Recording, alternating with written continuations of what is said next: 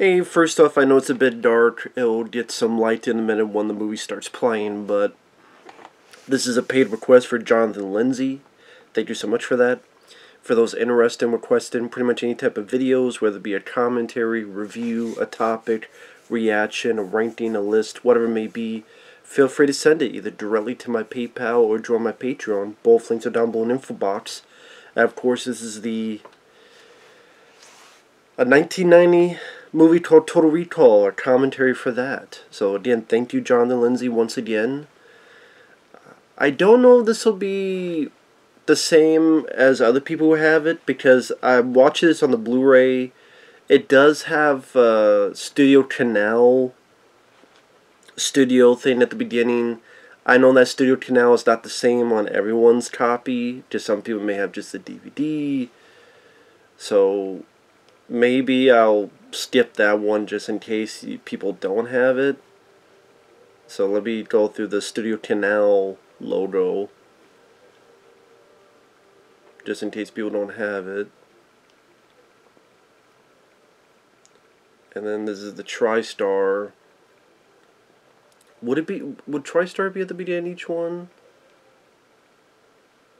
And then you have tyrannical. Damn, forgot how many. I think people will probably have the TriStar one. So I'm going to pause it at the beginning of that one. So, like, the one with the Studio Canal is like 21 seconds in.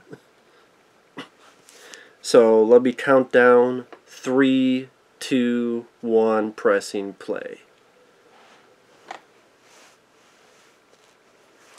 Whoa, boy, whoa, white horse. Fucking Wayne's, what's going on?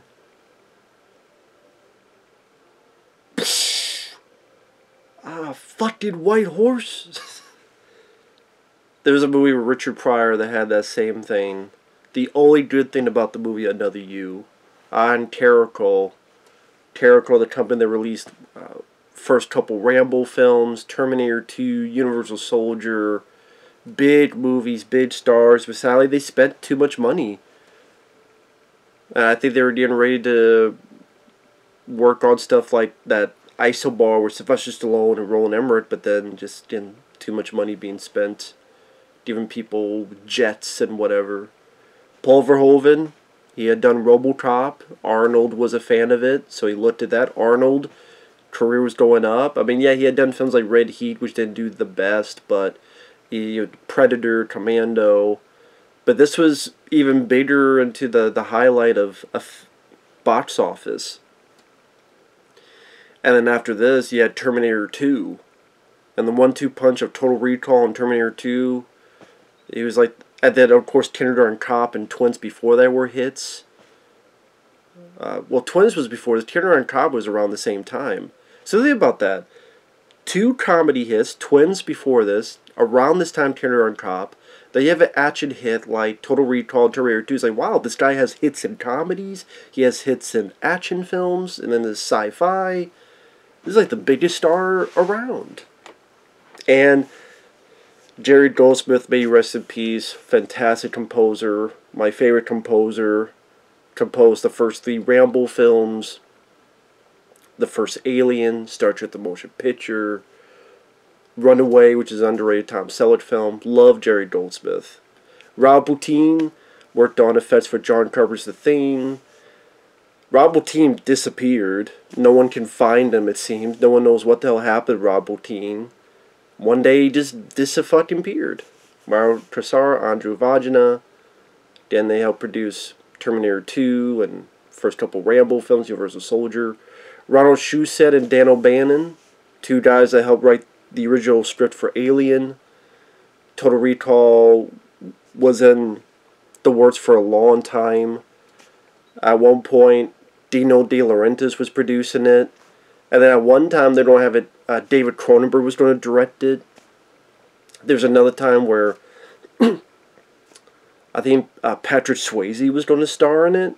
That never worked out. But Dino De Laurentiis was ready to produce a film. His company went up shit creek.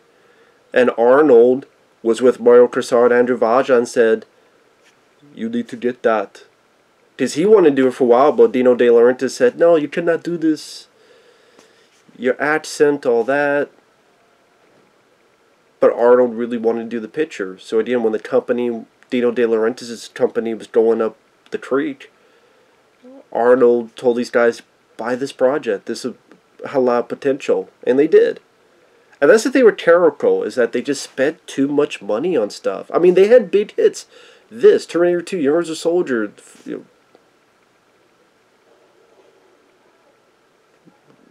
First Blood, Rambo First Blood Part 2. Rambo 3 made some money overseas, and sadly Rambo 3 is now relevant with what's going on in the world today. There's got the bug eyes with Rob Bottin's effects, which works in a nightmare scene, because that's a nightmare image. Maybe something looks goofy now, but when that happens later on, it's like, okay, you're dead. There's no way your eyes can pop up, 5 inches away, and then go back in, and your eyes are perfectly fine, not even a blood trickling down. But, I think that's what works with a movie, is that when a movie gives you enough good merit, enough good worth, enough solid entertainment, even something as ridiculous as that, you can go with it, because the movie has earned its way. That's the thing with a movie, it can earn a lot of good points, where even something as crazy as that, you can skirt the issues you could have with it. Here we have Arnold with Sharon Stone. Sharon Stone would work with Paul Verhoeven after this on Basic Instinct. And this is way better than the remake of Total Recall with Colin Farrell. The remake of Total Recall is sterile, is bland, is forgettable. It has no passion to it. To me, it has no like this. You got the violence and even this with the skin on skin, and you had that Paul Verhoeven quality. Paul going, I don't give a fuck, which was great. As we were talking about this conflict going on Mars, when just replace that with the Ukraine. If anyone from the Ukraine, I don't think I have anyone who watches my stuff from the Ukraine, and if they did, they'd be busy with other stuff, not a redneck on YouTube like me. Wish you the best of luck, man, going on over there. Sadly, there's not much I can say because it'd be pointless, but wishing them the best, man.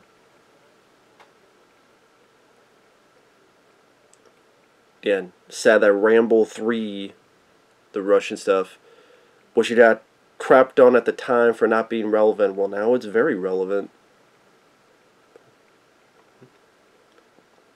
But this is a film that, like Sharon Stone, let me get into her. I'm not a fan of her as a person. Because Sharon Stone she seemed like a person that just, whatever could get her ahead in the business, she'll do. And she'll use anyone, because you hear a lot of stories of like her being a complete asshole on Teen Solomon's Mines, the film with Richard Chamberlain, or some weird stuff that I remember Wes Craven described. Like Sharon Stone sent him like a bunch of like dead roses or something. I don't know. She just seems like someone who is, if she could get ahead, she would stab you in the back type of individual. And, I mean, she was in hits. This was a hit. And before this, she was in Above the Law with Steven Seagal. But you don't really hear about Sharon Stone a lot nowadays. Number one, because she did films like Basic Instinct 2, which was a flop, or Catwoman. And I think number two is that she probably under the radar got a bit of a reputation as being difficult to work with or a pain in the ass, and it's like, okay, fine. We got other individuals we'll use. Just again, what has Sharon Stone really done in the longest while? Was she in that Dennis Quaid film, Cold Creek Manor, or is that someone else? I can barely remember that movie. But she does a good job here being the sexy, playful wife, and you did this whole situation with Arnold's character. Is he just a regular worker, and this is his loving wife, and the whole thing is just a dream? When he goes to recall, it is this fucked up accident, or was he really this super agent that got his mind screwed with and kind of placed almost to be, when the time comes, the ultimate mole? Now, to be honest, when most of us watch this, we kind of look at it in that fashion, because the other one is, oh yeah, by the end he died of lobotomy and he's dead. It's like, oh, that's depressing. So we just looked at it, this is Arnold also, which is like, yeah, I could buy him as a super agent. I love this X-ray thing. I always thought that was a cool visual. I still like it. Some people, they just go, oh, it's dated. I think it looks cool. Plus, every fucking film is dated. A year after the film comes out is dated. Just like, oh, they would never, come on, like, they have these old school TVs on the subway? Because it's 1990. Maybe they were, I don't know if they were making it maybe in 89, because it came out in 1990, or maybe, I know a lot of this film was shot in Mexico, which apparently a lot of people got sick during it, because of the water, some of the food.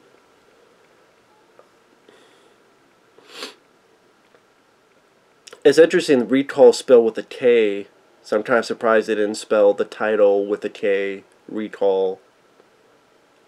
I guess they still thought, well, guys, you guys can't spell.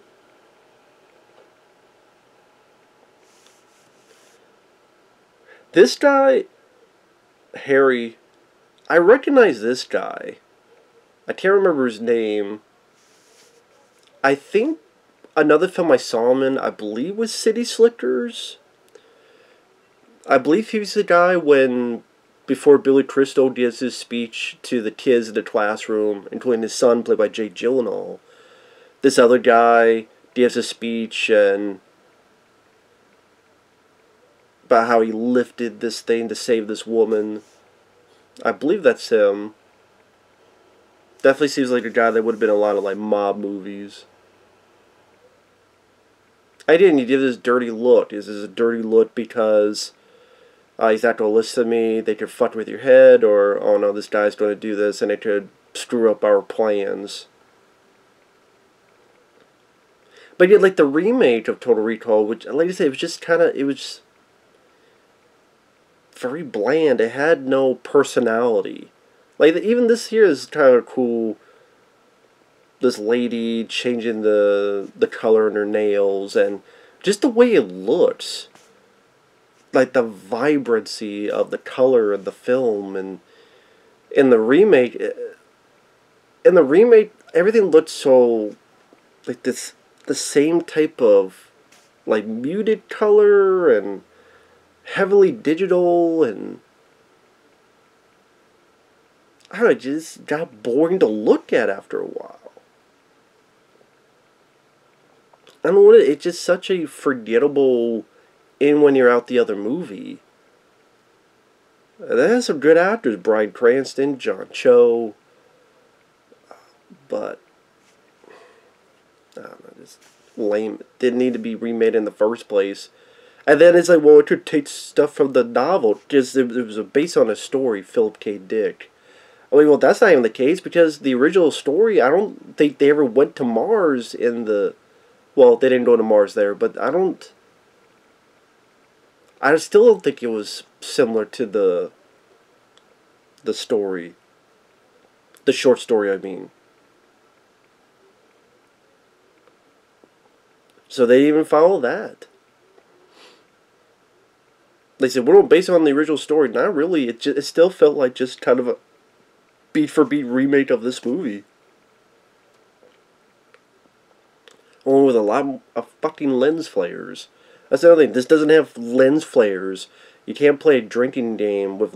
how many lens flares can you have? Speaking of which, let me get my mellow yellow. Come on, don't bullshit me. There you go. Arnold nowadays, I mean, his political stuff, and some guy was arguing me a long time ago, well, how do you know Arnold was a shitty governor? I'm like, well, ask a lot of people from California, they would call him a shitty governor. But I liked Arnold as an actor. It's just a lot of his stuff he says nowadays, it's like, Arnold, just quiet, man. Just be quiet. Screw your freedom. Well, yeah, as this movie would say, screw you! But Arnold growing up was one of those guys I watch a lot, like Stallone, like Van Damme. Stallone and Van Damme I liked more, but I always liked Arnold. My favorite is Predator. The Running Man is very close. End of Days, I think, is very underrated. That'd be in my top 5, just because End of Days, I mean, it's Arnold kicking the devil's ass. Come on now. But this would easily be in my top 10. Like I said, Predator, The Running Man, End of Days, this one would be in my top 10. Commando would be in my top 10. Commando's up there. I think that would have to be number 3. Yeah, I think it would have to be Predator, The Running Man, Commando. The Running Man I put a little bit ahead because it's more underrated for me. Then End of Days, number 4, because again it's a little bit underrated. Yeah, Predator, The Running Man, Commando, End of Days. This might be 5. This might be 5 because the story's interesting. Arnold to play this normal guy and then this confused guy and all the cool effects, details, whether the tracking in the nose, the automated driver, the mutants on Mars, the hyperviolence by Paul Verhoeven. Yeah, I think in retrospect this would have to be a top 5. Jerry Goldsmith's score. I even like the way this looks here with the chair, which they try to replicate in the new one. Again, it's like you want to do a remake. It could be a completely different thing, but you try to do this. There's even a deleted scene where they try to do the thing with the 3-titted lady, and I don't know if it's like the deleted scene in the remake or maybe it was in the remake. I don't remember. Maybe. See, this is the thing. These images he's seeing on here are images he will see later. Idea gets into that. Is this him having this freak out delusion? Because the images we see on that screen are the images we're going to see later as an audience, or is it all for real? But I don't know if there's anyone who enjoys the film that does look at it as the lobotomy type of movie. Maybe there are. But I do think there's more that look at kind of the more straight-laced type. Oh, and he selects the look of the woman. So it's this woman in his dreams, Rachel Ticotin. Rachel Ticotin. See, like, you probably couldn't even do this nowadays, just be labeled sexist. Oh my god, he's looking at what kind of woman he wants, and it's like this nudie mannequin, and what? He could like voluptuous, or he could like demure.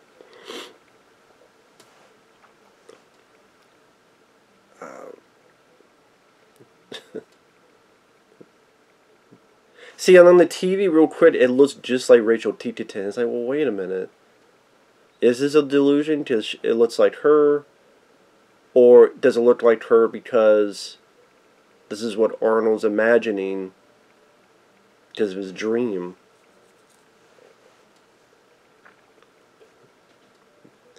Rachel Ticotin, she would be in other stuff too. She was in Con Air. She was one of the guards in Con Air. And we'll get to Rachel Ticotin later. She doesn't pop up for a while, but Rachel Ticotin I do enjoy. Well, I didn't always think, but if you wanted to do a comic book version of April O'Neil for the Ninja Turtles, when you look at April in the original Mirage comics, it looks like Rachel Ticotin. It does. Like, the original black and white Mirage comics, you look at the April O'Neil in that, I'm like, Rachel Ticotin could play April. And if you cast her as April O'Neil, I think I'd have no problem. Because I think she's a good actress. Underrated actress. She doesn't get used a lot. Who put my cover?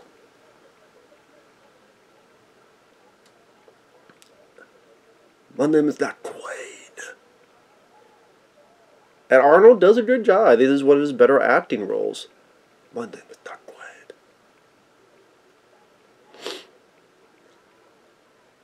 And Arnold was buff as shit during this time. Whether any of that was enhanced by certain attributes, that's up to you. Because a lot of people in the 80s, whether it be wrestlers, whether it be actors, you could be a bit chemically enhanced.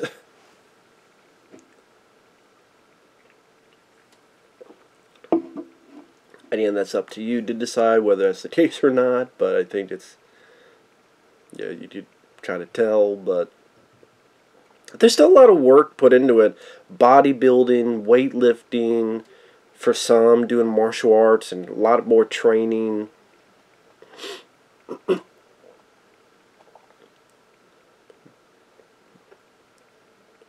That's why, to me, I go into more of the, this is all for real. Because how could Arnold visualize this scene? He's unconscious. He's asleep. Like, Arnold's is unconscious and asleep. Why would he visualize this? And this goes into, yeah, he had something planted in before. Again, Arnold's not even thinking. His mind isn't even thinking. His unconscious isn't thinking. Or just people could assume, yeah, in a way it is, because he's visualizing himself being knocked out. But then wouldn't he visualize the in-between here?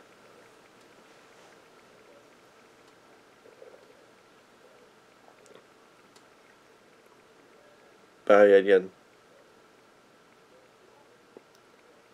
yeah, I always thought this was an interesting idea to have this AI, because that's what people want in one day, the self-driving car.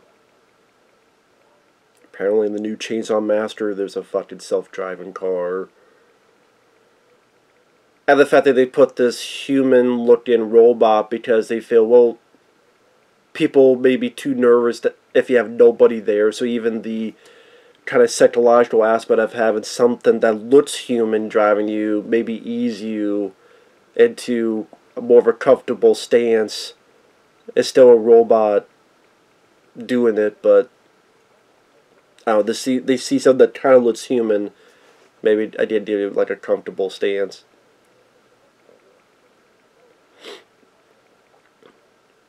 What are you, my father?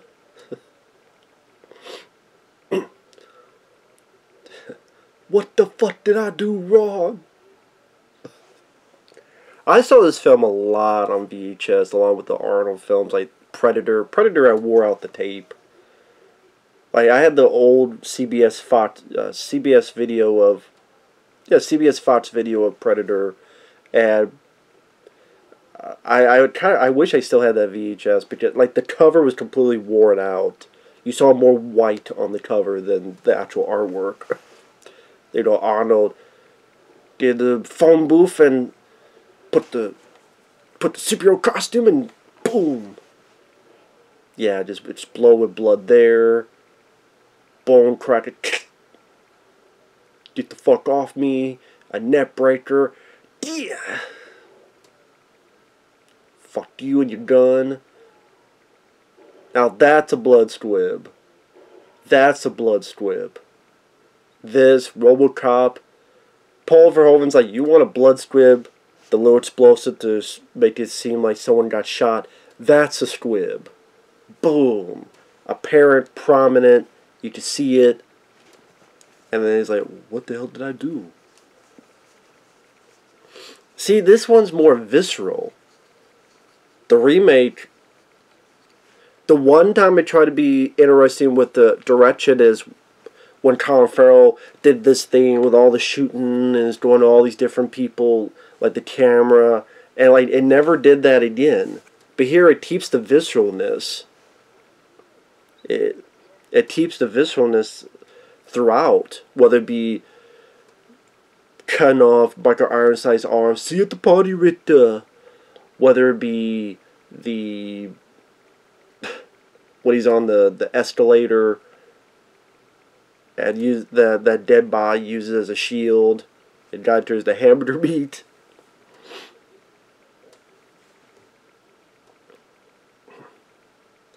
But yeah, I mean, you look at the remake. It's like, okay, you have the wife, and then the wife attacks him. I just so much shit that just seemed like the same fucking movie. Only it's like, why am I gonna watch this? I'll just watch this movie.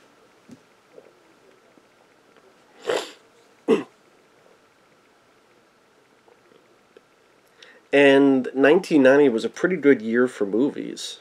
I mean, you know, speaking of Ninja Turtles, I mentioned before, the 1990 Ninja Turtles came out. You have Die Hard 2. You have there's Michael Ironside, our villain for the film. Great guy, Michael Ironside. Like, great actor, intense. Not many times he got to play a good guy. Usually he was portrayed as the bad guy.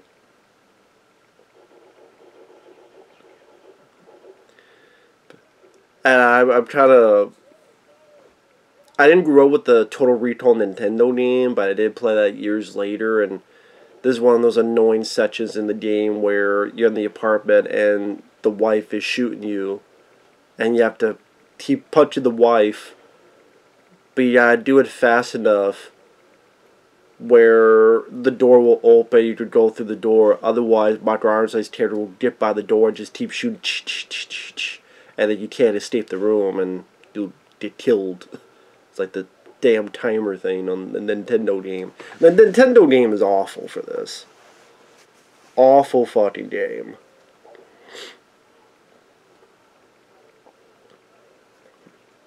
Maybe one day I'll play that for the channel. Since I know how to kind of do it on my laptop now. I'll cheat using save states.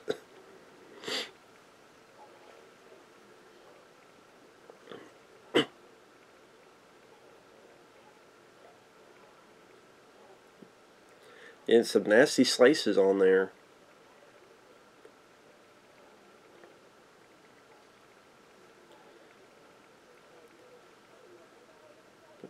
Actually, I forgot what I was even talking about before. Just wasn't that important. But yeah, Michael Ironside is a damn good actor.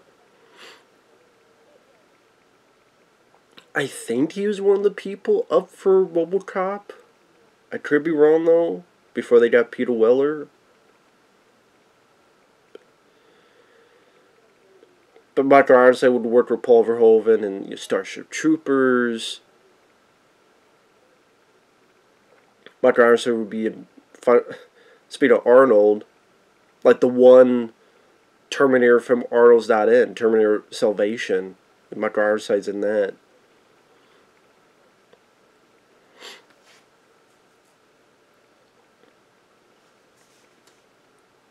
And he was in Nobody. That was the last thing I saw him in, was Nobody. It was a small role, but it was, oh cool, this is Michael Ironside. He's the guy that the lead character, Nobody, Odenkirk, he bought the place from and gave him this like gold and stuff. As like, okay, you do have this. So that he could set the whole place up with traps and guns and stuff.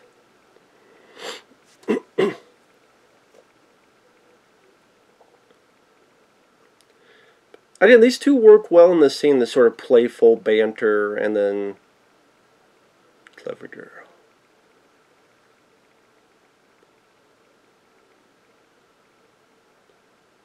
So she tries this again later, it doesn't quite work the next time. Of course, again, nowadays you can't do this because it would be labeled sexist. It's like, it's not sexist, it's someone who tried to kill him. Nothing sexist about that. I'm sorry that if someone has a gun on you or tries to kill you, like, I could not do it because I will get cancelled and it is a woman. I'm like, yeah, okay, then you're dead. I will be alive. And when you're dead and you could talk about how noble you are in your crusade of equality when you're dead. Yeah, Michael Ironside is always intense, and greatly so. That's why I wish he was able to. Very few. I think he was in a film with Brad Dourif where he was, not a villain. It was more of a drama. There are a couple lower budget films. I know I've seen them where he's not a villain, but it wasn't often. There's not like a lot of big movies that you got to be like the main hero. And I think he could have done it like a James Woods. Like if Michael Ironside starred in like a John Carpenter's Vampires type of movie. That type of that type of like action horror film, I think he could work very well on that. His intensity. His whatever villains it may be. Or a cop movie, like James Woods' film Cop, or like Detective against a serial killer. I think Michael Ironside could really make that work. Here's the X-ray scene. They had great visual. Think probably just animated. And I think it looks cool like this. There's a certain unique aesthetic to it. It's such a neat sound effect too. It's not just breaking a glass, it's this that really makes the scene even a bit more effective. I like the lighting. That's the thing, like back in the day you didn't have all this fucking filter shit. Yes, every once in a while a film can have filters put in, but every fucking film has these filters put in. So it just makes it seem either all look the same or look just all false and altered. And here it's like, no, we have to use the lighting that we have on the set.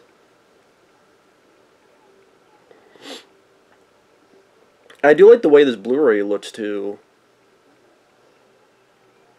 Like I think it's a nice looking transfer. Oh, here we have this guy.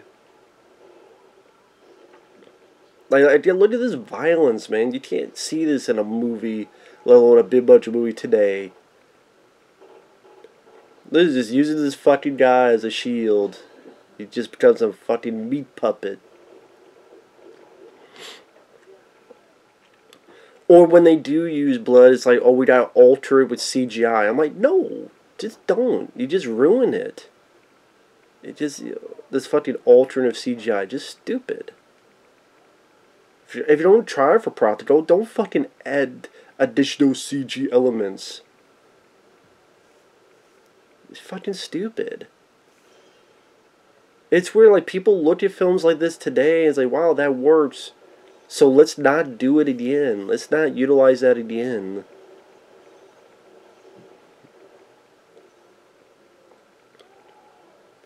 Here's a challenge I want people to do in Hollywood. I want you to try to make these big budget action films, sci-fi films like this, and not use CGI. Because that will make them more creative, work harder, and use their imagination more. And a variety of different tools. So not all films look the fucking same.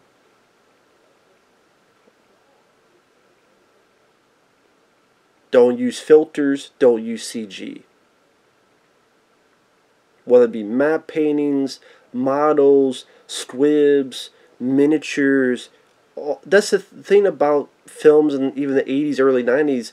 It was a variety of different things. It was prosthetics, it was animatronics, again, it was map paintings, it was miniatures, it was various different props, it was practical effects, rubber, all this stuff that you could use in a different variety of ways. And they don't do it. It's just CG, CG, CG.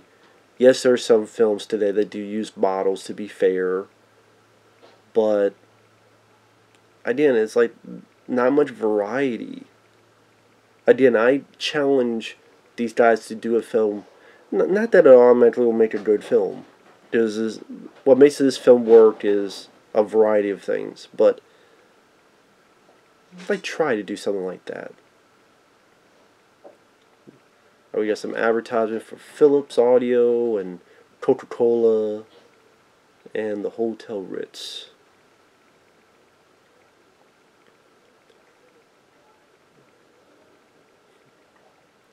This guy with the glasses, I know I've seen him in another movie, but I cannot remember what it is.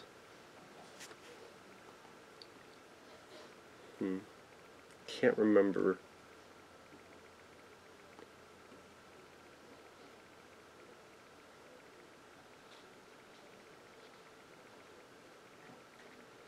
See, like nowadays, this would all be like on a cell phone to contact someone, but that makes it a little bit more unique.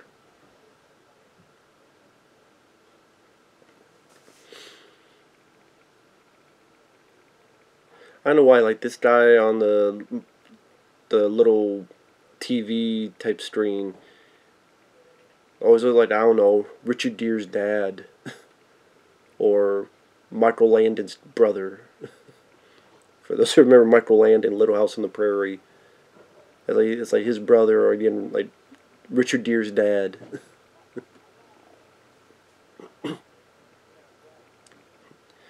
See, this is why Ronny Cox wanted Michael Ironside to stop, because he wants to use this guy as a mole. This is why we find out Ronny Cox is part of his plan. Okay, Michael Ironside's not going to listen to me. I need this guy to get to Mars and use this as a plan to get into the leader of the resistance. So I'm going to use this guy and this suitcase. It's like, there goes Richard Gere's dad.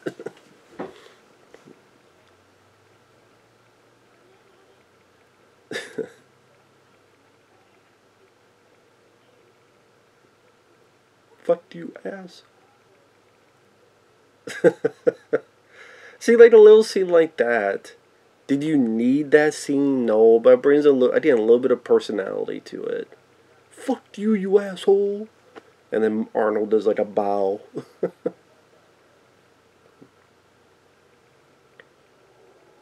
Oh shit.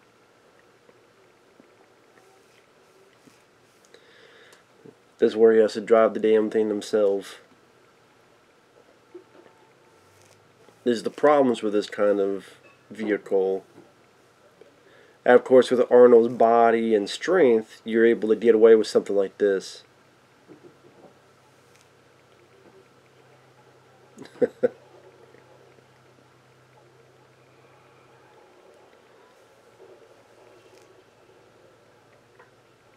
I think it's a lot of these little scenes that add up to a memorable movie.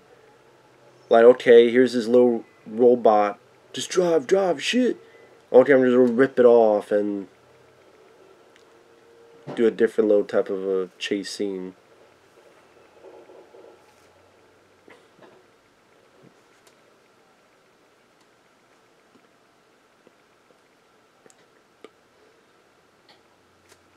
I'm trying to remember, what did he say? He says this guy, dickhead or something?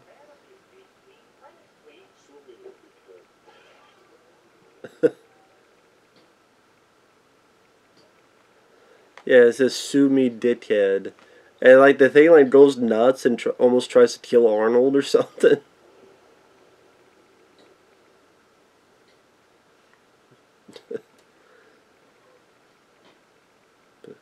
Like, was it just a malfunction, or it's almost like it got pissed at Arnold and said, fuck you, man.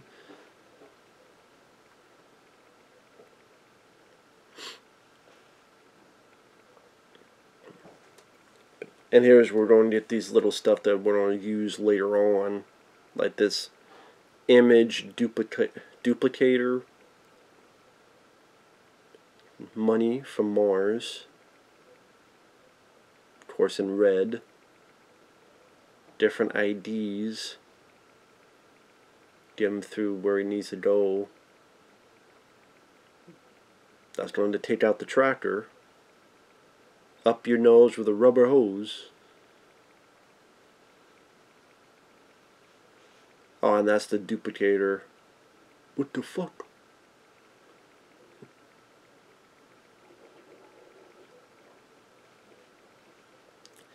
Which this is a cool thing that gets used later. This kind of thing I was seeing video games after this too, like Duke Nukem has this kind of hologram thing. If you play Duke Nukem, you have this thing where there's like a hologram, so that bad guys try to go after that.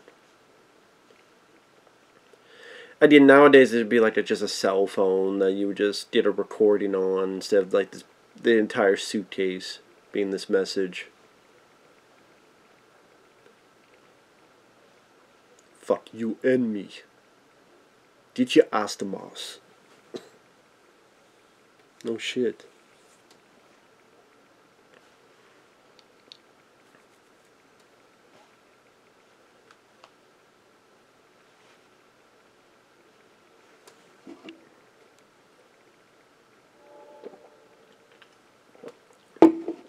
Or something like 1990. It was, for me, when I looked at the type of films I liked, again, horror films. I like Stephen King's Graveyard Shift. I like The First Power. I like Exorcist 3, Child's Play 2. You have films like, again, Die Hard 2 and Total Recall and the first Ninja Turtles film. I like The Adventures of Ford Fairlane. The Rookie with Clint Eastwood and Charlie Sheen. Arachnophobia, which actually that guy who was on the commercial for Recall, he was in Arachnophobia.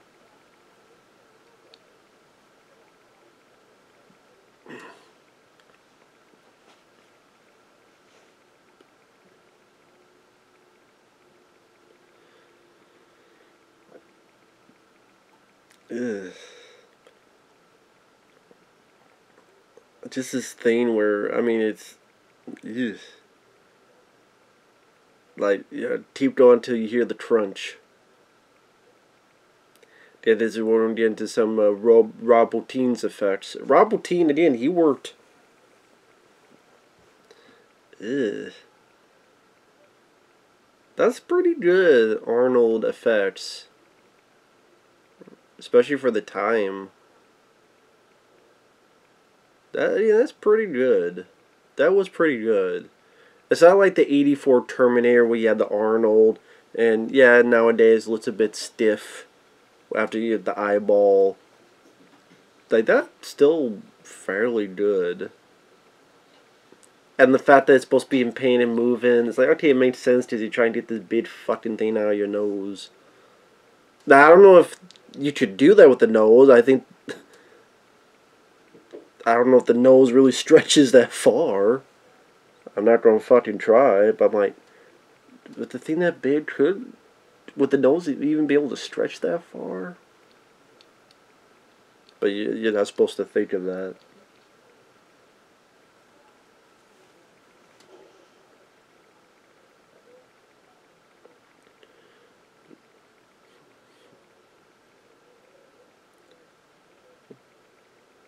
I don't know why Arnold would not just shoot the screen. Like, he probably had enough, unless he ran out of bullets. Because I just shoot the screen so that they wouldn't hear anything. There's the tracker that's taking him in the wrong direction.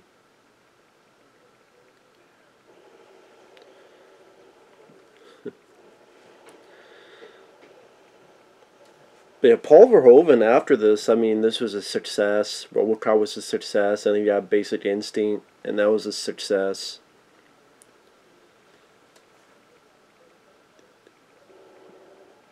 Again, it shows how bad Michael Ironside is. Shoots the rat, got the blood hitting the thing. I mean, even nowadays, that may be deemed too violent. Oh my god, I killed a rat. Even the way this background looks with the red of cool visual look. And the look more. I mean, with the Blu-ray, this looks pretty damn good. The model work, the red glow. I still think it looks cool. just this distinction. You can't have that. We gotta have every fucking, buildings blow up that look the fucking same. So they just run together. And no personality and distinction. Oh, this whole theme with the fake faces, which they tried to be clever in the remake. Because they have a woman that's similar to this, and oh, maybe that's Arnold, but it's not. It's the person behind. And again, you have this whole thing with the face changer that just not as impressive, not as cool looking.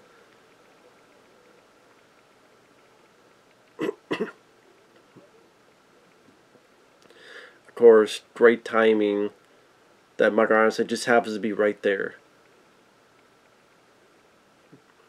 Quato lives. Well, we'll find out who Quato is later.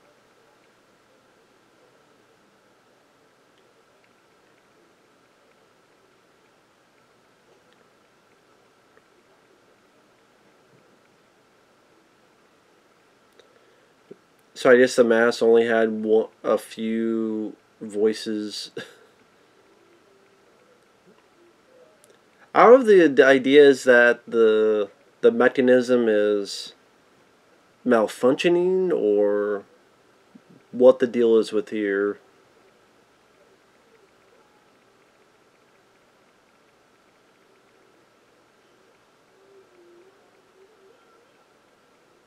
I feel like, what the fuck's going on? This girl she's seen demons or something. She's possessed. Watch it, she's possessed. Quaid.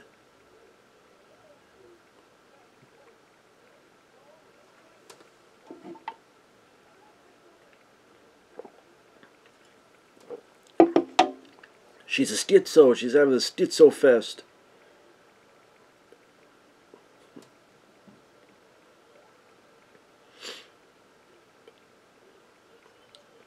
And it just cool. It just looks cool.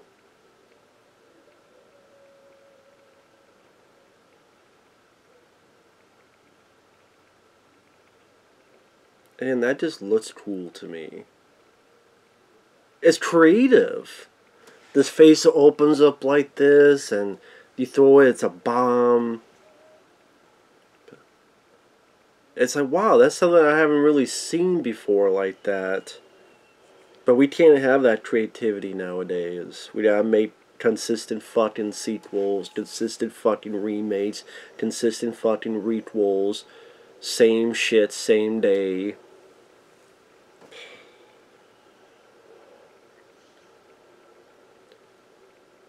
There's plenty of fucking stories that have never been made into a movie. Like, this was a story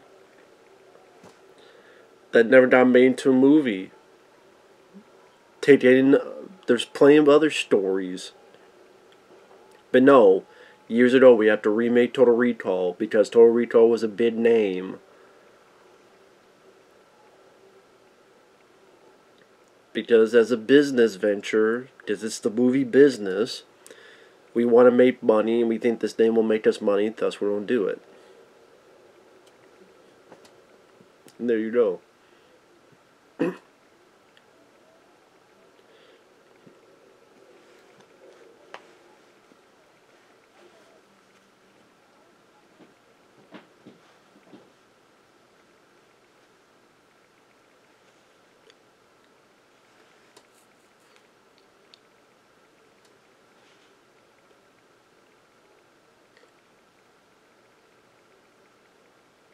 I always thought this one guy was kind of interesting, this guy he talks to. Which I've seen him before in a lot of movies too, as like smaller roles. Yeah, I don't remember his name, but I know I've seen him in other movies. The guy with the beard.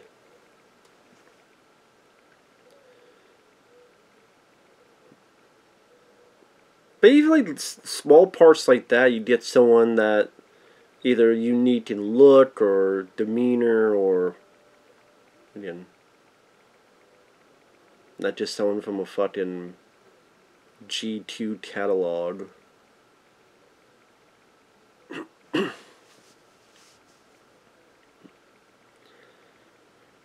Yeah, I love the red lighting. But because it's Mars, but I mean, from what I understand, when Ronald Shusett and Dan O'Bannon were writing the script, the tough thing that they could not crack was the third act. Like, what would happen in the third act? Because the short story, I mean, like, yeah, it's not a long story. It's a short story. So they came up with the whole give these people air, have the hero do something really big where the air is controlled and some people are dying because they're being punished, and Arnold's able to give air to Mars so people can actually breathe and not be controlled by this upheaval government, what do you want to call them.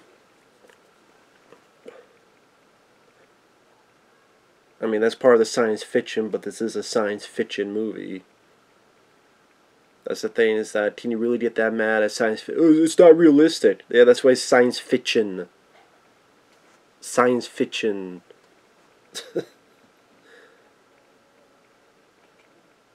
But people tend to forget that.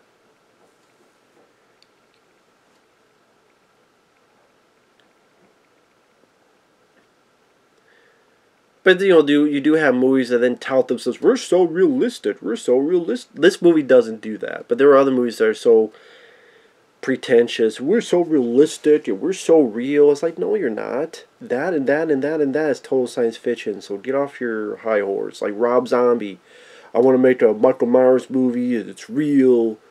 I'm like, dude, the motherfucker is a little squat of a kid and then became an 8-foot tall motherfucker, and then, you know, got shot 6 times, including in the head, and he's not dead, especially by the next one. Don't tout this realism shit if that's the case. What is he, 50 Cent Michael Myers? 50 Cent Myers? Anyway.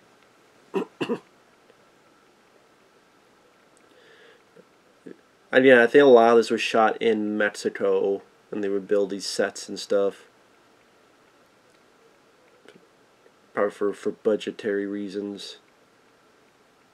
I mean, there's still a decent sized budget, but still they wanted to, if you shoot in LA, it'd be incredibly more expensive.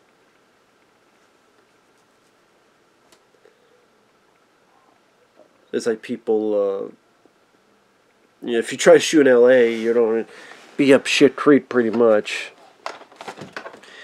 This damn chair. Squeaky as hell, this chair. But I like this chair. It has a, well, you can't see it now, but it has like a old school look to it. So I still like this chair. I want to see if I can find any trivia for this. Ooh, SEX, The Last Resort. For a good time asked for Melina. Melina is Rachel Ticotin. So we'll see her in a bit.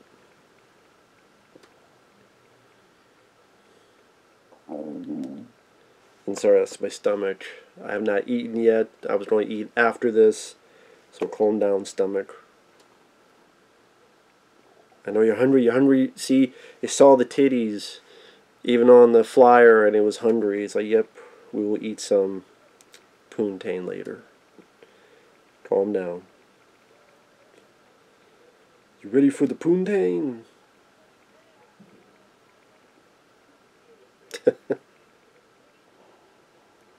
Here we have Benny. Here we got our bad guys coming in. We got 5 kids to feed. Benny here. Screw you.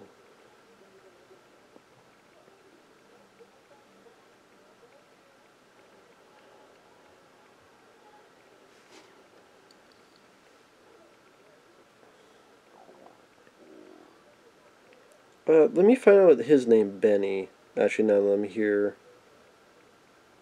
Let's see. Benny is Mel Johnson Jr.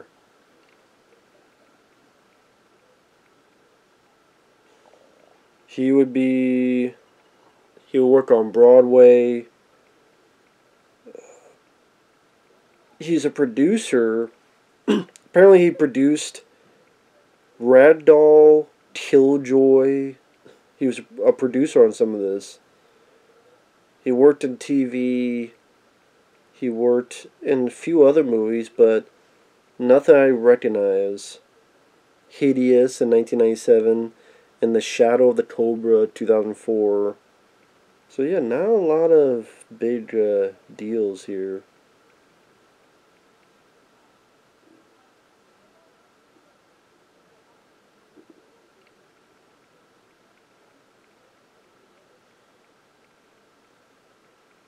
We have the Martian, the mutations, so to speak.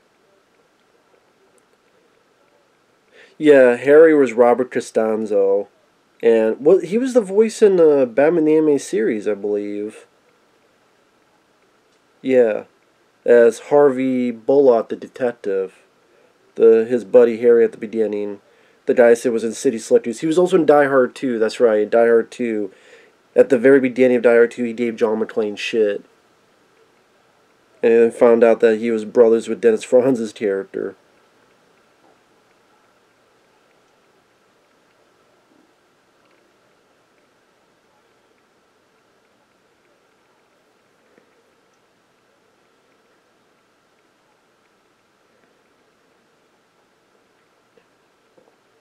And, sorry, I'm looking up some other info.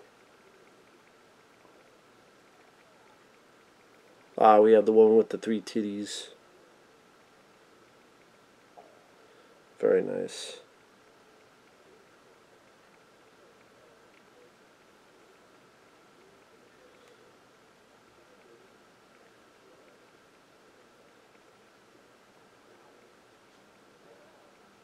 Now this guy here, by Rachel Ticotin, with his face all, the one side of his face, that is Dean Norris. Dean Norris was in a lot of stuff. And later on, he would be in... He was a detective in the Death Wish movie with... Yeah, this guy with the face on the side. That's Dean Norris. I'm like, yeah, I recognize him and stuff. He was on the Tremors TV show that was out for a little bit. He played... What was his character's name? I want to get it right. Where is it? I don't remember when the hell that show came out. Yeah, this guy that's walking towards Arnold. That's Dean Norris. He was a detective at the Death Wish remake with Bruce Willis. He was on the Tremors TV show as Agent Twitchell. He was in like most of the episodes of that. And that's Stupid Cats. Yeah, he was in Jet Li's The One. He was in the Negotiator. He's, yeah, a lot of TV and movie work.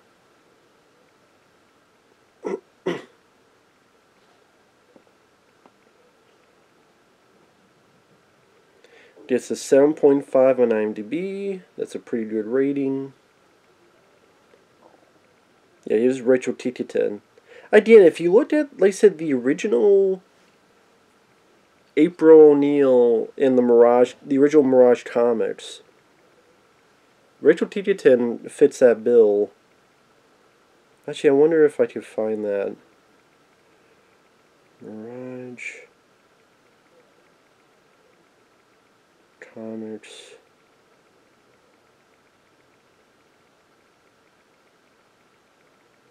April.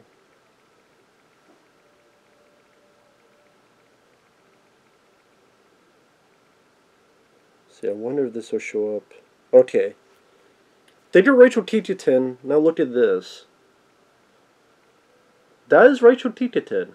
That is absolutely Rachel Ticotin in this movie. She's even got the type of earrings down watching it. Look at the earrings. It's not the same, but she's got these... It's not the same type of earrings, but she's got like these big earrings. It is not the same type, but this is Rachel Ticotin in Total Recall. Just put her in that outfit. That is April O'Neil. That's crazy. I watch this now. An hour and 59 minutes in, give or take. That's Rachel Ticotin. So, and that would work. So.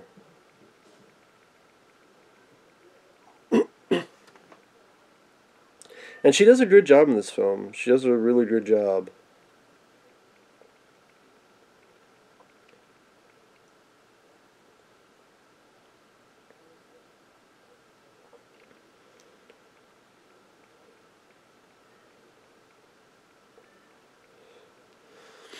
Ooh, those 3 tits. Say again, you can't go this far with it, otherwise it'd be deemed sexist.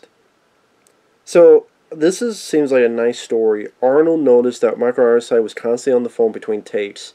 When he broached the subject, Ironside said that his sister was suffering from cancer. Arnold brought Michael to his trailer. They had an hour-long, 3-way conversation with Ironside's sister about what exercises she should do, what kind of food she should be eating. Ironside has never forgotten Schwarzenegger's kindness, and neither has his sister. That's a really nice story. That's a really nice story. Granted, IMDb trivia, who knows what's true, what's not, but if that's true, then that's a nice story.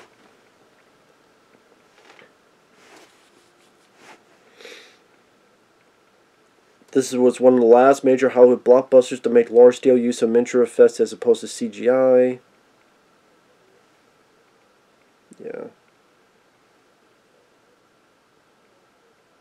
It says here that actually the X-ray scanner was using early type of CG. Interesting, if that's the case. Go figure.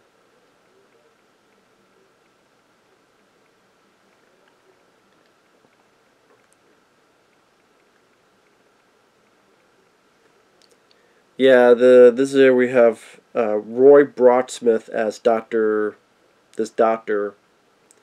And when you listen to him, he's pretty much telling the whole third act of the movie. So that gets into, is Arnold's character really under this episode of this accident?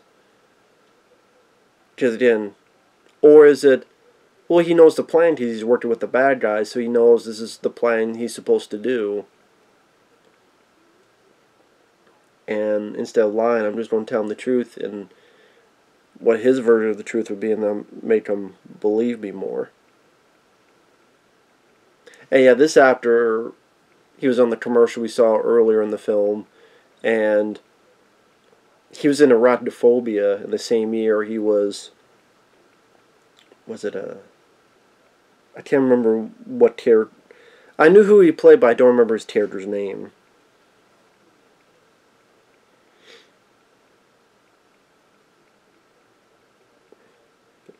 The X-ray scenes, the software intended to be fully computer animated didn't work, so animators had no choice but to do the animation by hand, using live-action film sequences as reference.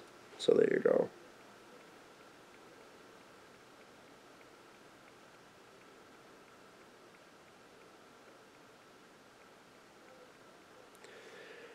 Arnold felt the original trailer was bad and misrepresented the film. They agreed it was selling the film short, so they had a new one made as well as a new campaign. If it's the with that teaser, I do like that teaser because it creates a sense of mystery. The one where Arnold's face is on the side and then turns to the camera.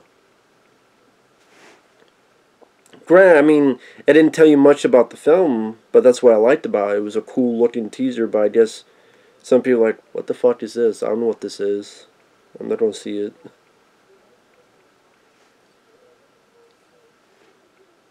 Let's see.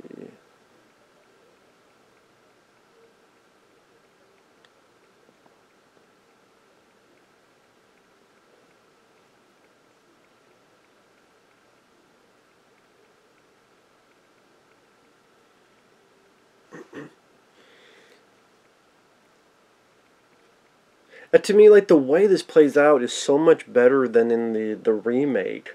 Because, number one, you don't have all these fucking lens flares that get in the way of the scene. And the way this doctor's explaining it seems like this would be the case. Like, perhaps this would be the case.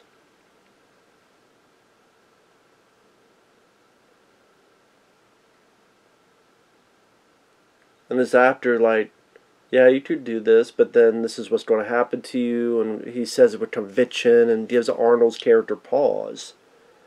Like, wait a minute, what if this guy is right?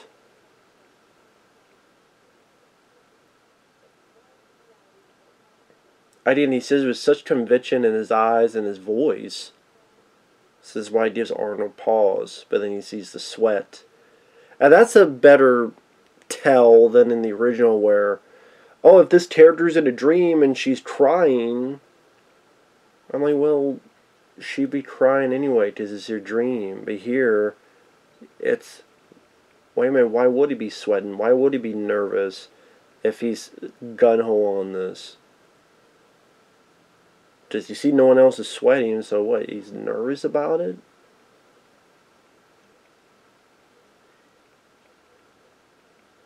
So he's ready to be convinced, but then, what the hell is that?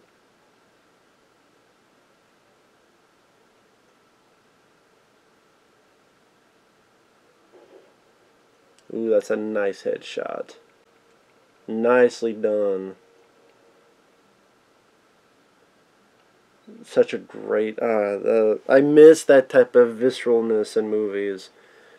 It automatically doesn't give you the pass, but it helps, man. It's like great seasoning for the meal. Arnold using his strength.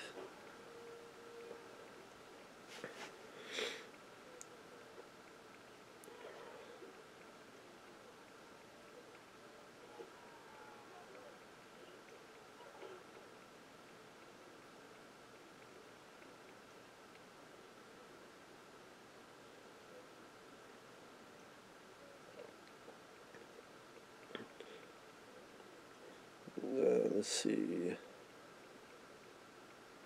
Yeah, Arnold and Paul wanted to do another movie after this called The Crusade. Financial problems. Cassard greenlit Cutthroat Island, canceled Crusade.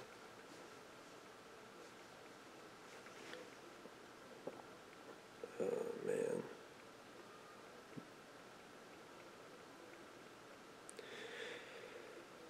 Yeah, back in the day, Patrick Swayze or Richard Dreyfuss was up for the part of Quaid. We know Rachel Ticotin getting some business done.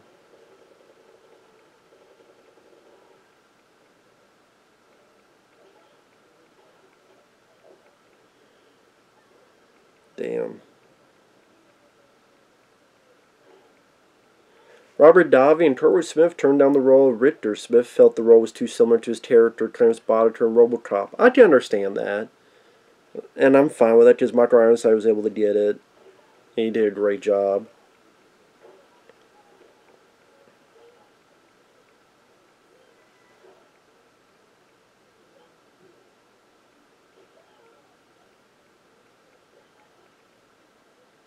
Oh, wait, I gotta pause for this bit here. One of the great Arnold lines. I did nowadays, you couldn't do this to be labeled too cold-blooded. I'm like, again, this is trying to murder you. Trying to murder you. Consider that a divorce.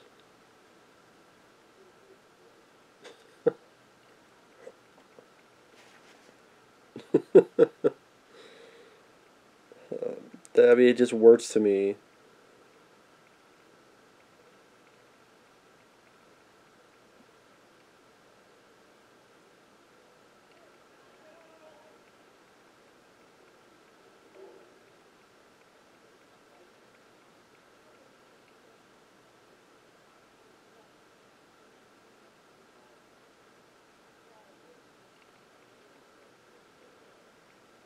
Let's see.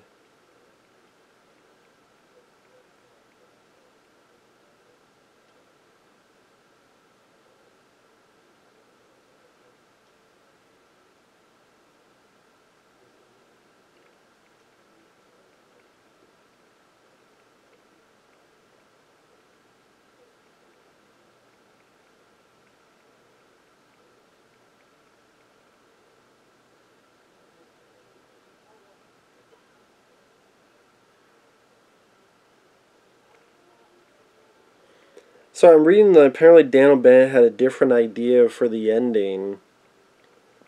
I'll mention that. It says here, Dan O'Bannon was never happy with the ending that was filmed. The Martian machine creating a breathable atmosphere.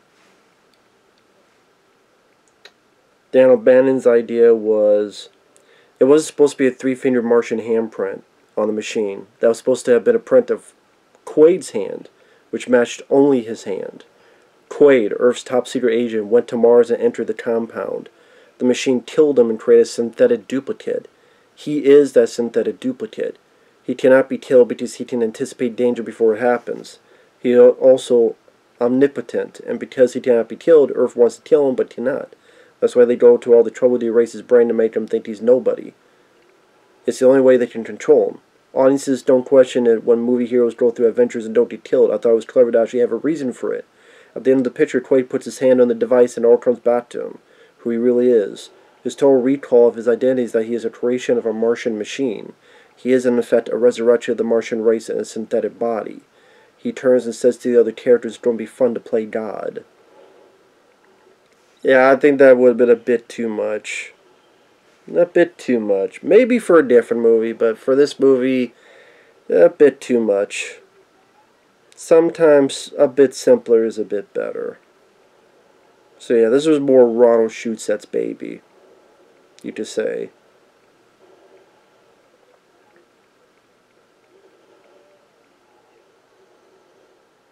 Again, I do like this scene too, because you see a bit of the scope with all these different cool looking drills everywhere.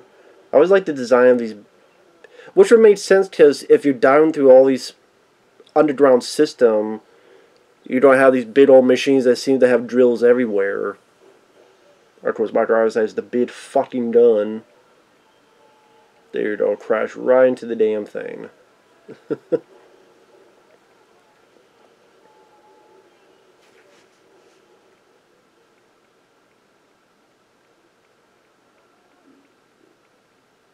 Let's see.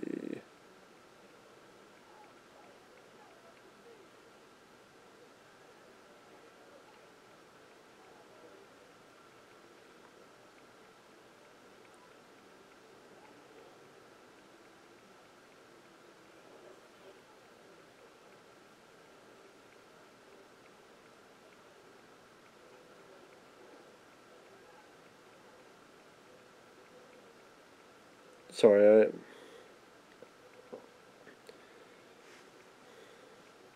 I like looking up info, but people, I'm sure, is like, well, get to the fucking film. I know. I will.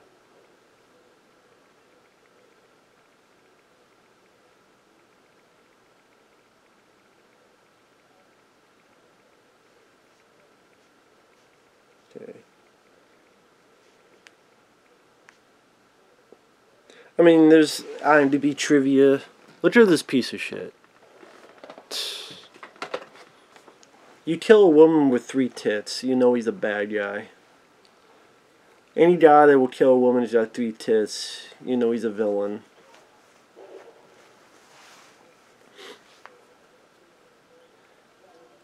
Here go Peter Dinklage, you want to bitch about this, look what happens here. You want to bitch about Snow White and shit, look at this. Here's a woman who has to be small, and guess what? Here's a knife, and stick 'em. There you go. Shotgun fun.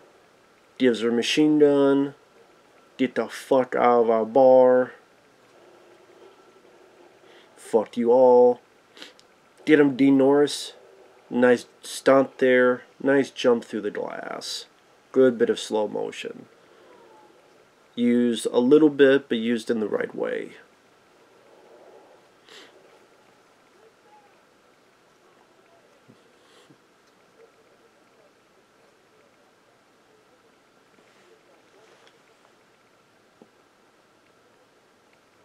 And that's what Ronny Cox wants. Of course, Ronny Cox would work with Paul Verhoeven in RoboCop. And before that, Ronny Cox, I don't think played a villain much. Because you gotta think, Ronny Cox, he was in Deliverance with Burt Reynolds, and he's one of the four men who get attacked by these hillbillies. Beverly Hills Cop, he was the nice police captain who is friendly with Eddie Murphy. But because of RoboCop and this, I always now think of Ronny Cox as, oh, he's a villainous guy, villainous character. And because in these two films, Ronny Cox made a great impression as a villain. I would say even more so in this. Like, RoboCop, he does a good job, but I think because in this one you have that, well, he has that speech like, I'll be back in time for cornflakes. Oh, here he takes away the air. It's punishment for these people. And Arnold does something. See, with Dan O'Bannon, his idea, I'm like, duplicate idea. It just seems a bit. Now you're trying to be a bit too complicated, and it's like, you know, I think you have enough here already as is. You do. You have the whole thing with the secret agent and the is it real, is it not real? You have that storyline. You have this whole Mars mythology storyline and the Martians of old and their technology and what that could possibly bring to the people here, and the agent here working for the bad guys, but when he finds out who he truly is, he's like, yeah, he wants to do good. He wants to do the right thing.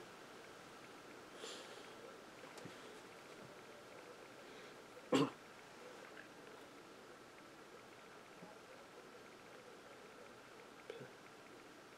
think this is where you find out he's a mutant. Another cool effect here.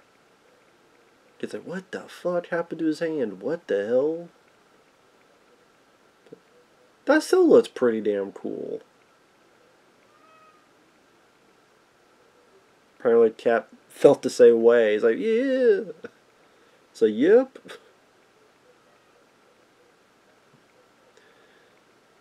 And it's still kind of cool. Like, he just takes his hand off and shows the people like, wow, okay, it's neat. And here we have the Resistance.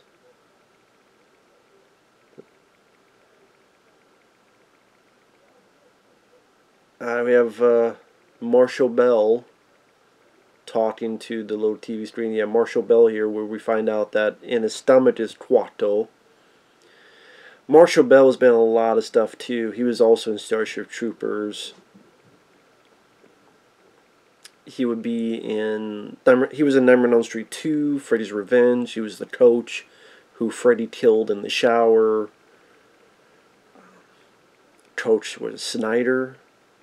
Was that his character's name? Snyder? He was also in Virus, the Jamie Lee Curtis film. That could have been cool, but they fucked it up.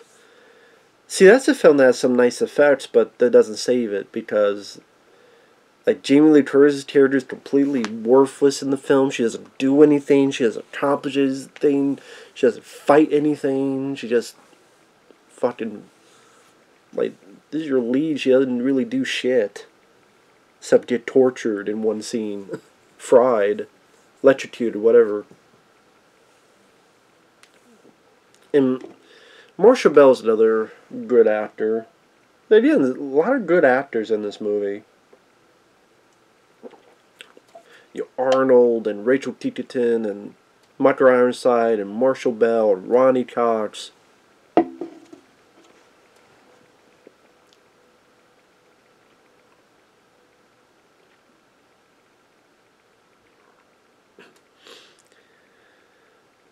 And kind of an interesting idea that how do you hide a resistance leader? Well, it's inside someone, really. It's inside this person.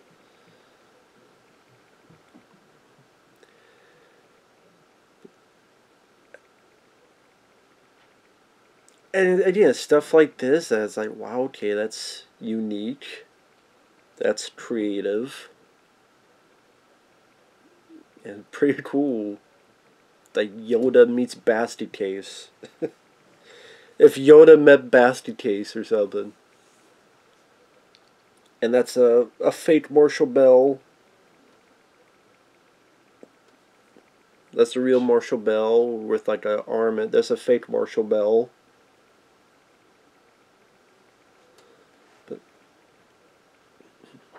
I wonder why they used the fake Marshall Bell there. Does it seem like you could probably have the real Marshall Bell and then, I don't know, have him like lay down or something with his arms and his head, like lay down on his stomach, and then have like a puppeteer behind him, and just the way you frame it, like imagine laying down, but your head is up, you got your arms, or at least his head looking down, this and that. But still looks pretty cool. Open your mind, Quaid. Open your mind.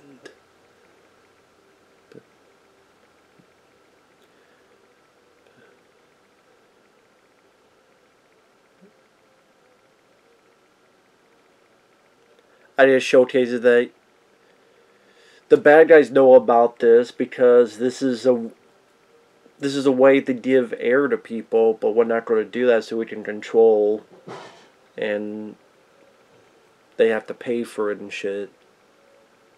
Don't we have like Ronny Cox or Michael Ironside or someone? Yeah, there's Ronny Cox and Michael Ironside, yeah. So they know about this, but we don't control it, so people have to pay for it, and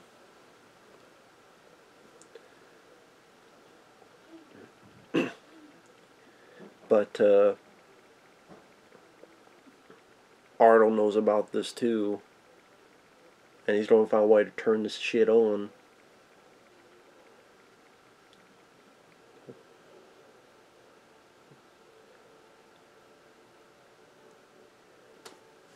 Very nice job by Gary Goldman on the music.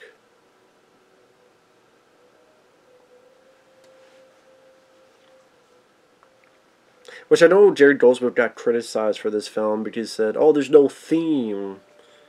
I don't know if I would say that. That there's no theme. I mean, theme as in, it's not the first thing you can hum, like Indiana Jones, John Williams, dun dun dun dun dun dun, Star Wars, dun dun dun dun dun, or even like Rambo, dun dun dun dun dun dun dun dun. But it's still a damn good score.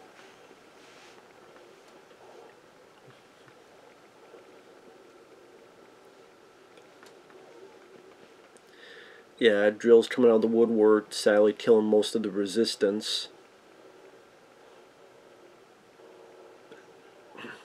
Do you find out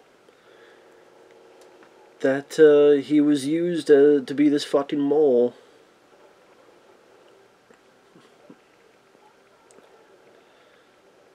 And it still gets into that. I mean, I also disagree with Dan O'Bannon that, well, the reason he doesn't like the stuff with the air is that it takes away from the identity things that was part of the whole story. Well, I disagree because you're still focusing on that for a good chunk of it. Even like, you don't know who the identity of this leader is. Oh, it's this guy with Quato hidden in his chest, his stomach. Oh, you think you trust Benny, he's the funny guy, he's a nice guy. Nope, he's working with the bad guy. So that's another difference in identity. Oh, here's Arnold finding out what really his identity is and what the whole purpose is.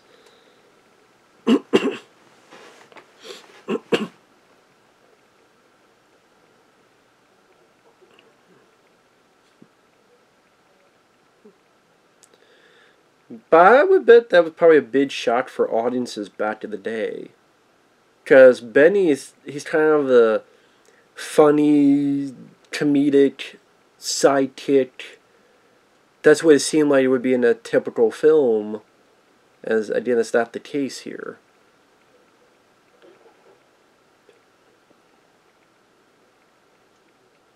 Like, can you imagine, like, a bad guy shooting Baby Yoda like that?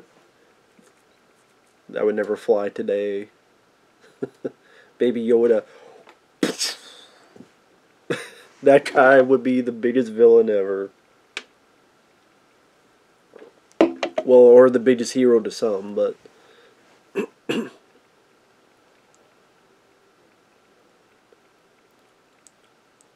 Fuck you. And this is where he sadly finds out that he's been used the whole time, that his old version of himself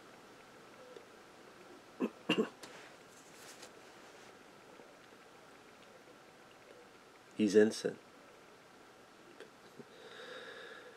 But you find out that Quaid was a double agent where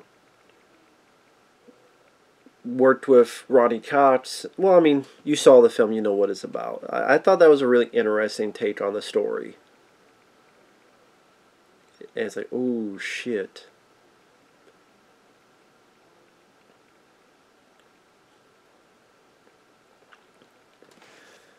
It gives you a lot of sympathy for the lead guy because he's trying to do the best that he can. Then he finds out, well, this is who I am. This bullshit artist. As okay, that was like the old self, and you feel really bad for this new self.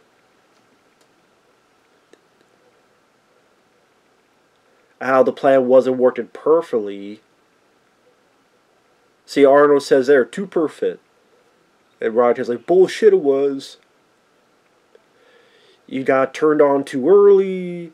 All this chaos that happened. I'm surprised it even worked. I like that they put that in the script because the odds, oh, what? I like that they worked that into the script. I thought that was a smart piece of writing. And then here's proof in case you're, what, my mother? And just the look on Arnold's face. See, he did a good job acting. I mean, did give credit. I think throughout the 80s to 90s, I liked Arnold. I was more of a Stallone guy. Because I think Stallone is a better actor. Although I think Arnold is a good actor for what he does. I think he does a good job here. This realization, this sunken feeling that he's been screwed over by himself, as well as Cohaagen. But I always thought Stallone was a better actor when I look at Copland, I See You. But Arnold did a good job like End of Days. But like Stallone, I just got more into Rambo, and I got more into Tango and Cash. I got more into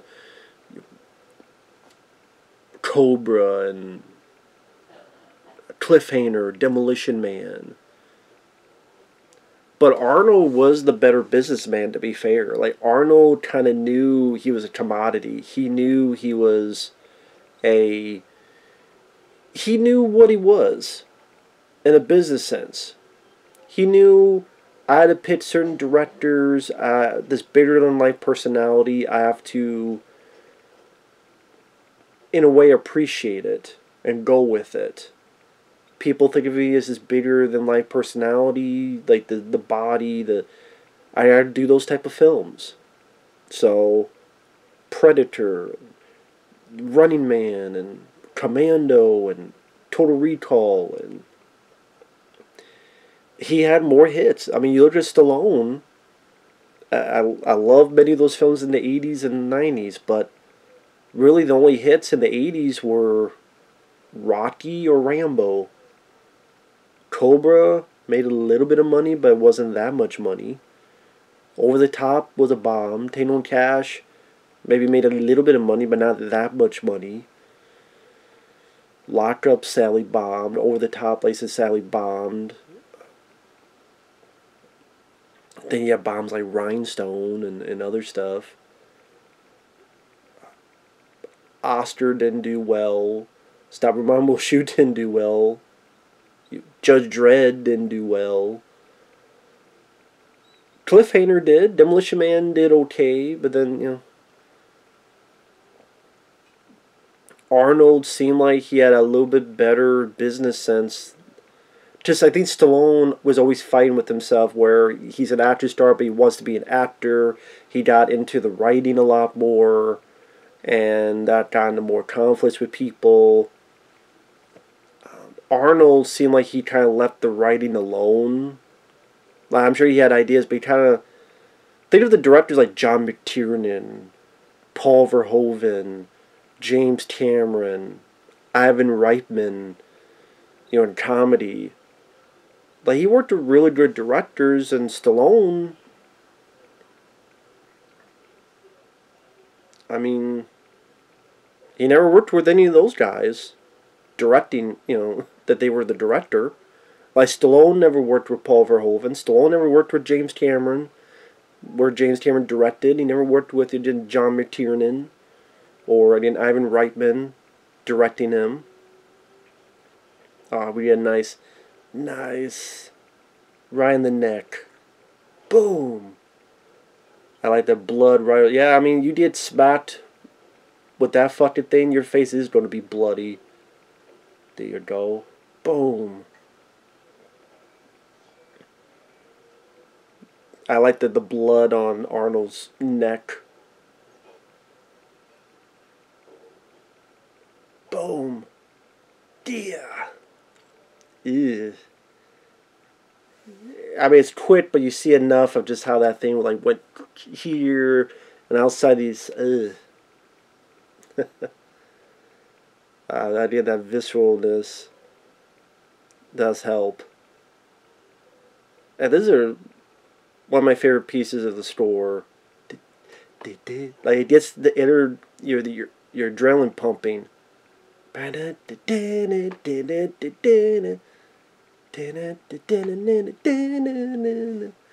I miss Jerry Goldsmith, man. I really do. Fantastic composer. I mean, doesn't mean every single score he did was perfect. Who did? But him, like, John Carpenter is a favorite of mine as well. But I think of him as director, composer. I just been like strictly only did composing, that's it. Jerry Goldsmith's my favorite. There's other people close, Hans Zimmer, some of James Horner, John Williams. James Horner, especially for Aliens, like that score is one of my favorite scores, Aliens. That movie alone put him high on my list. Hans Zimmer, Mark Mancina, who worked on Bad Boys and Speed. There's others as well, but it probably go like Jerry Goldsmith, John Carpenter. Like I said, Hans Zimmer would be up there, and James Horner for Aliens, and Mark Mancina.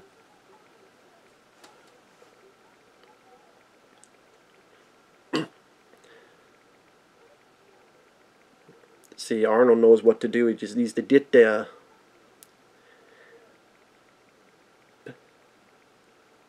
In a way, it's almost like a video game. Now he's on, he defeated the level.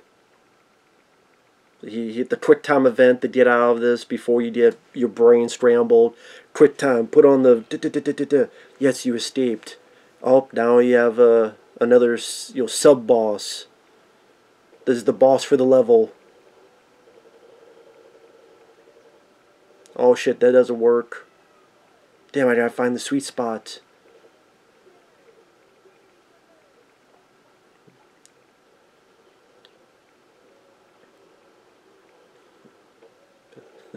I love that look of the blood on Arnold's neck. It just, just something distinctive about it. Arnold, his business and his job, we saw at the beginning, taught him a little bit how to do this. Because we saw him working with a drill before, so he knows a little bit about that. Ew, like those little bits there, it's like, ouch. There you go. No more oil pressure. And I wait for another great moment here. God, back to the day you had action films like this. After this, ooh, that rot that just bounced off Richard Ticotin's body. I wonder if that was like rubber that they just painted to look like a rock. Benny here. And he's like, where the fuck are you? Here you go. Come on. Screw you.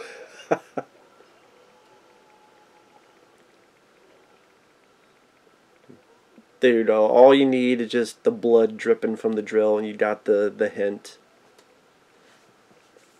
Because they try to do too much more gore, otherwise it would get an X rating. NC-17, whatever you want to call it, is the MPAA. It seems like the MPAA is more easier nowadays than they were back then. Like, nowadays they seem... Like, you never hear anything nowadays about them battling with the MPAA. Think about that. When was the last movie you heard that, oh, the MPAA could... But that was a thing way back in the day, especially the late 80s, early 90s. The later Friday the 13th films, even Hard Target. Oh, we can't do this because Hard Target will be NC-17. Like, even that new fucking Halloween Kills movie, which is rated R, it had more blood than Hard Target. Well, Hard Target is a way better movie for like 100 reasons. But it just, the MPA just, they're so fucking full of shit. And just see how times have changed. Here's Michael Ironside with his buddies here.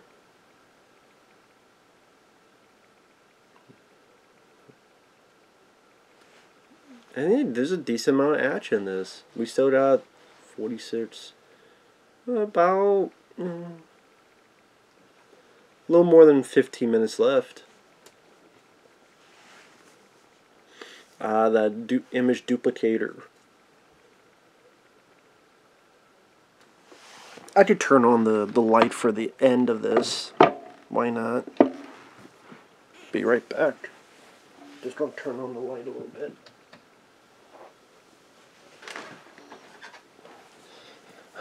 Oh, you see my face for the end now that everything's red. Okay, everything's like red now. That's strange. Well, that's cool. Actually, it says it takes place on Mars. Maybe this red actually works. I'll keep it.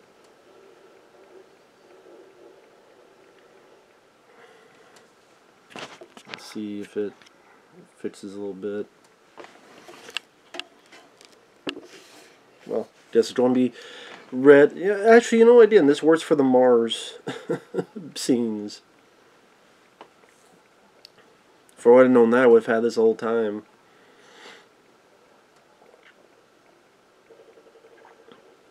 Ah, there you go. There's Arnold taking care of business. You think this is real? Yeah.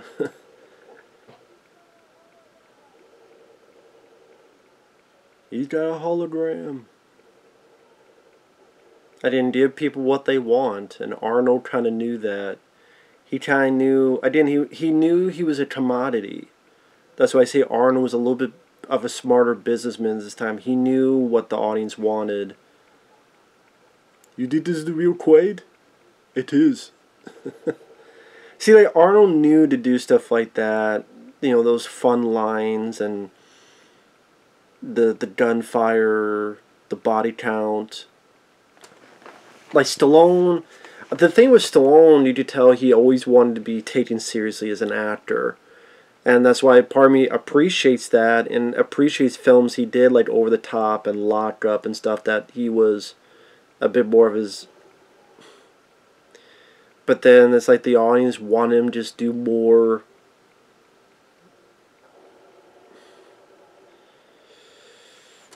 Not that type of stuff. That's why films like that bombed. The like Stallone... We want to see another Rambo or Rocky or something. We don't want to see, again, some of those movies.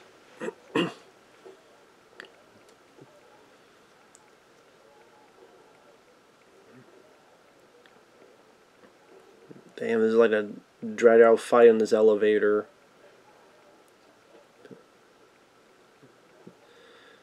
Boom.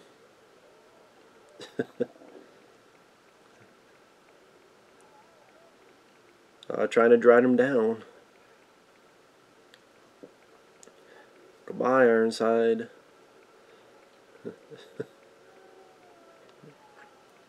Yeah. See you at the party, Rita. It's like, yeah, he cuts off a guy's arms and throws the arms back. Again, you wouldn't see Stallone do that type of stuff.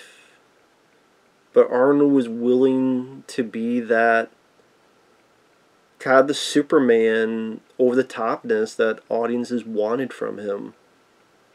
He was willing to do that, and again, to repeat one last time, that's why, in all fairness, as much as I like Stallone more than Arnold, but Arnold was a smarter businessman. And he had more box office hits. A variety. Again, Stallone, unless it was Rocky and Rambo, maybe your Cliffhanger, not many of his films were hits when you looked at it. Like, actual, truly hits. Cobra and Tango and Cash, like, maybe overseas, but... that cornflakes line.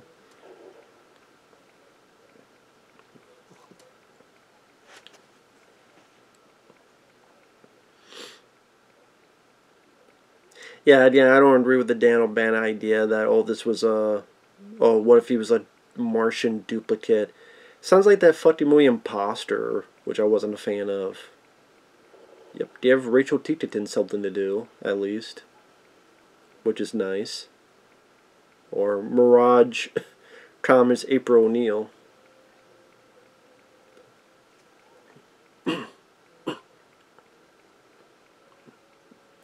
Fuck you, bomb. Now, we get to the one scene that, okay, if I have... I love the film. I've been praising it. If there's one scene that is ridiculous, is this scene coming up. It's not the scene with, you know, them... Not this stuff here. This stuff is cool.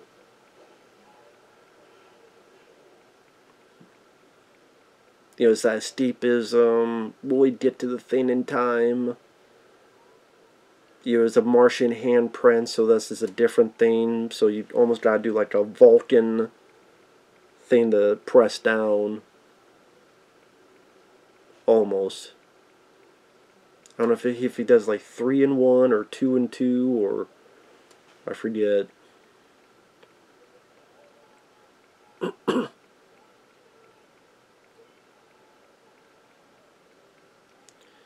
Oh, maybe not. It's, I think, is it 4 fingers?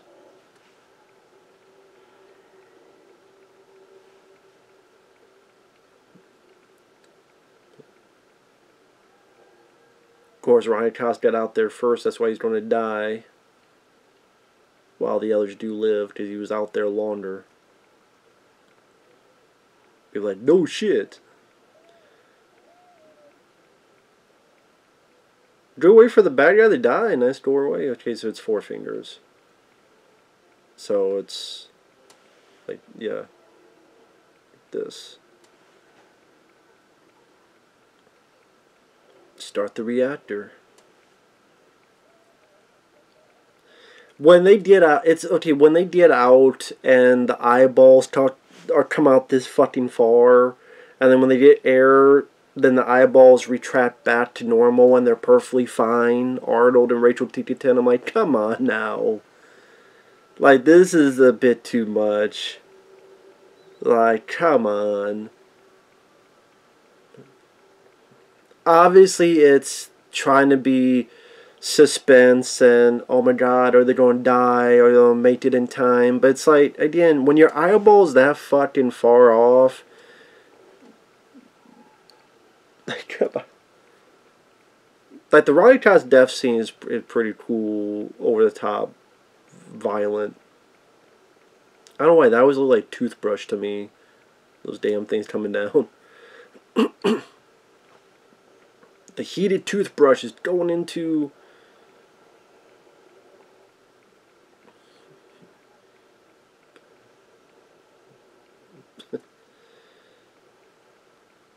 Pretty much there's all this stuff here trying to get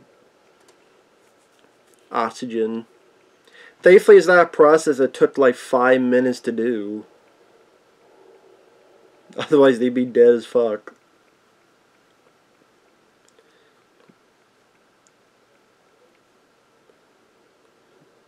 Yeah, wake up, everybody, wake up.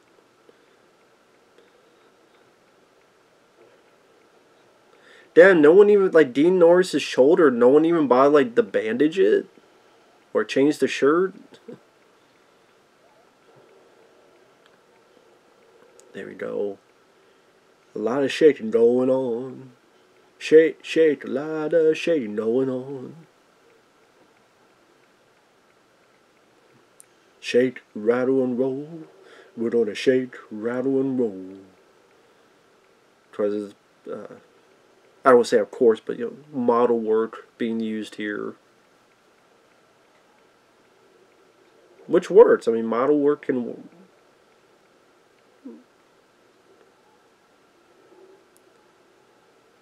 Well, okay, the eyes are not budging like 4 inches away, okay.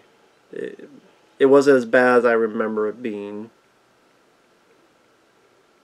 They bulge pretty fucking far, and it's like... You know, I don't know if your eyes would go back to normal and be perfectly fine.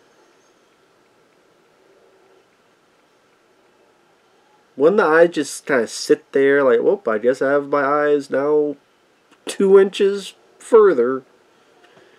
I mean, it's something that's a bit like, But the idea in the movie had a, you know, when it goes a lot of things right and a lot of merit to it, there's things you can forgive.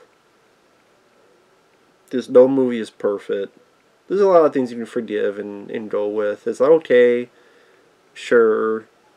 Like, okay, look how far Arnold's eyes were. And then they go back and not even like bleeding on the eyes or I better get my eyes checked. It's like, okay. You just go along with it. Either go along with it or you don't. Again, thankfully this whole thing took like 30 seconds. Which, that's pretty fucking fast.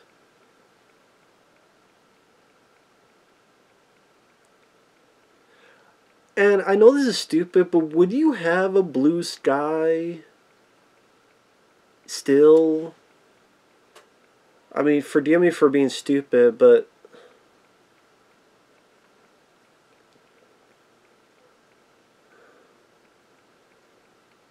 aren't there other factors that make the sky blue? Maybe that's just me. Maybe not, I don't know.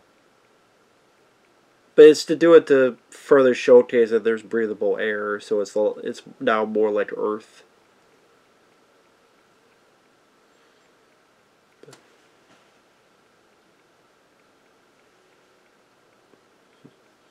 And Mars have changed forever. But again, that's where you get the Arnold saying, I'm scared that this is just a dream. Well, kiss me before you wake up. And yeah, that nice Jerry Goldsmith motif.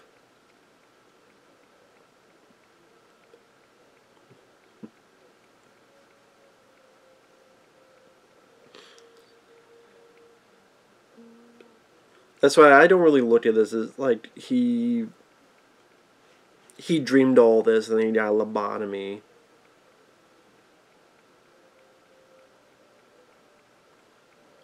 But it does create an interesting either talk, debate, however you want to call it.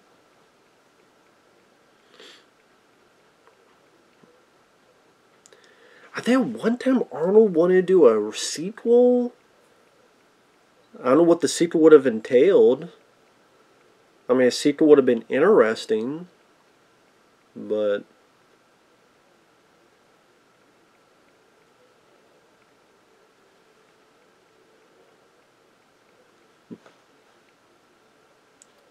I mean, look at Arnold, Rachel Ticotin, Sharon Stone, Ronny Cox, Michael Ironside, Marshall Bell. There you go. Dean Norris as Tony. Bobby Costanzo as Harry, guy at the beginning. Yeah, great movie. Great movie. Still holds up to this day. Robert Picardo. I thought he sounded familiar. Robert Picardo, who was in The Howling. He was the guy that the female gremlin was attracted to. In Gremlins 2. Remember Gremlins 2, the new batch? Well, yeah, that guy at the very end, and the female gremlin wanted to kiss the guy. The guy, that's Robert Picardo. He was in Inner Space. Done a lot of other stuff, especially with Joe Dante. They worked in Star Trek later. He was the voice of Johnny Cab. Thought his voice sounded familiar. Robert Picardo, okay. Yeah, this film came out, was a big hit. Was a big hit, and I think really helped Arnold in his career. Because before this, I mean, again, Twins was a hit, but like Red Heat didn't do much. I liked Red Heat, but I mean, box office wise, it didn't really set anything on fire. Even the Running Man, Sally, didn't do as well as people hoped. Although I love the Running Man, but it didn't do that well. Oh, Trainer, Sven-Ole Thorsen. There you go, his trainer. His buddy Sven-Ole Thorsen. He's a guy in The Running Man, The Guard. I guess I gotta go score some steroids. And leaves for Richard Dawson to get taken out by Arnold. He was also in, I mean, Abraxas as the villain. That movie with Jesse Ventura as the star. Special visual effects by DreamQuest Images. Just looking at the credits. Miniatures provided by Stetson Visual Services. Metro Light Studio did the skeleton sequence. Industrial Light and Magic worked on this. Division of LucasArts Entertainment. Character visual effects by Rob Bottin. He did the puppetry. And his effects crew. It is a combination of all this stuff put together. And yeah, this film was a hit, and I was saying it probably led to Carol going, okay, let's do Terminator 2. Here's the budget, and it came out and was a massive success. And then after that, Arnold did Last Action Hero, which was a bomb, pretty much. Although I liked Last Action Hero quite a bit. Then True Lies, that was afterward. You play the Nintendo game, yeah, don't play the Nintendo game. The Nintendo game ain't worth a pot to piss in, ain't worth shit. The Nintendo game sucks. Fuck the Nintendo game. So I didn't forgot they advertised the damn Nintendo game. Bullshit, don't play a Nintendo game, ain't worth a pot to piss in. A TriStar release. And there you go. There's Total Recall. Still a classic. Damn good movie. Entertaining action film. Good sci-fi elements. With that said, thanks for watching. Take care. And we'll see you guys later. Oh, it's funny. As soon as the Mars stuff is done, now the light is normal. So that's serendipitous. We'll see you guys later.